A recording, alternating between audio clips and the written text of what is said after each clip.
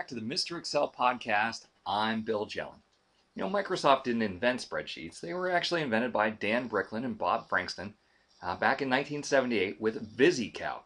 It was a visible calculator for the Apple II. And Dan and Bob created what we know as the A1 style of cell referencing. If you're in the fifth column, that's column E. Fifth row, row 5, E5. That's pretty much what everyone is comfortable with. But when Microsoft created their first spreadsheet, they used something called R1C1 style referencing. That was in Microsoft Multiplan, and believe it or not, even today, Excel still likes to think in R1C1 style.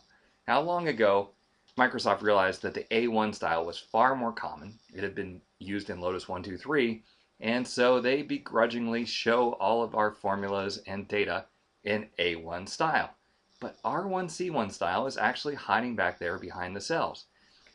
It's kind of alarming if someone actually turns it on, and maybe next April Fools you can go into your boss's computer and totally freak him out with this.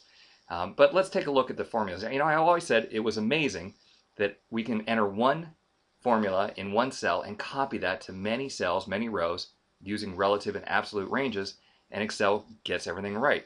If I hit Control tilde to go into show formula mode, you'll see that as we copy these formulas, the cell references changed all over.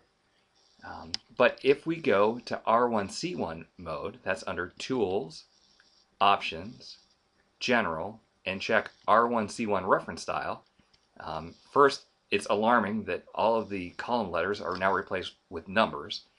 And if we look at these formulas, I'll go into Show Formulas mode with Control tilde again.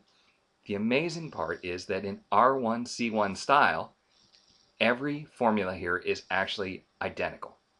So, while I said it was a miracle that we could enter one formula and copy it, and Excel is able to translate it for us, in fact, in R1C1 style, the style that Microsoft invented, that formula is identical in all of the cells, and their engine that converts it back to something we can understand, A1 style, is actually what makes it appear different.